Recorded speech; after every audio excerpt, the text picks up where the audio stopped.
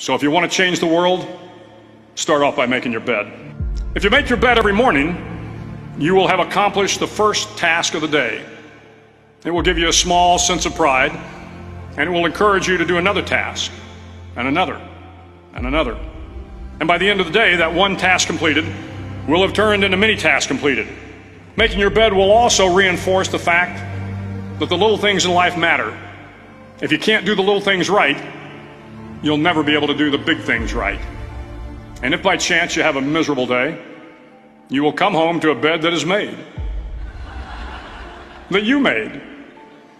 And a made bed gives you encouragement that tomorrow will be better. To pass SEAL training, there are a series of long swims that must be completed.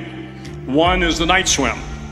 Before the swim, the instructors joyfully brief the students on all the species of sharks that inhabit the waters off San Clemente.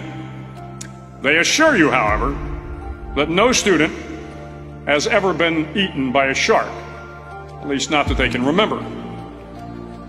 But you are also taught that if a shark begins to circle your position, stand your ground.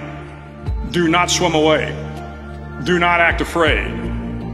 And if the shark, hungry for a midnight snack, darts towards you, then summons up all your strength and punch him in the snout, and he will turn and swim away. There are a lot of sharks in the world. If you hope to complete the swim, you will have to deal with them. So if you want to change the world, don't back down from the sharks.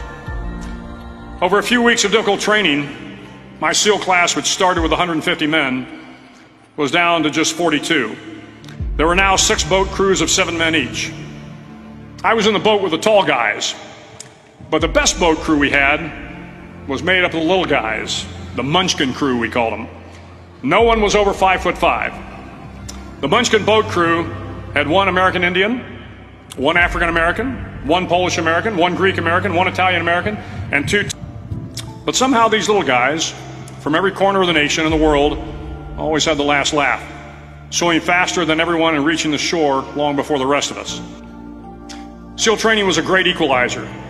Nothing mattered but your will to succeed, not your color, not your ethnic background, not your education, not your social status.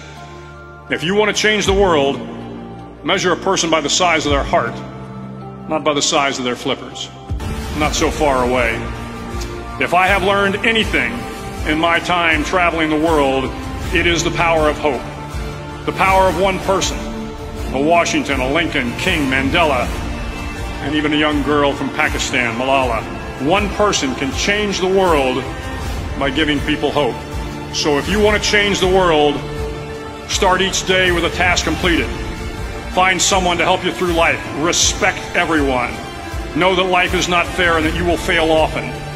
But if you take some risks, step up when the times are the toughest, face down the bullies, lift up the downtrodden, and never ever give up. If you do these things, the next generation and the generations that follow will live in a world far better than the one we have today. And what started here will indeed have changed the world for the better.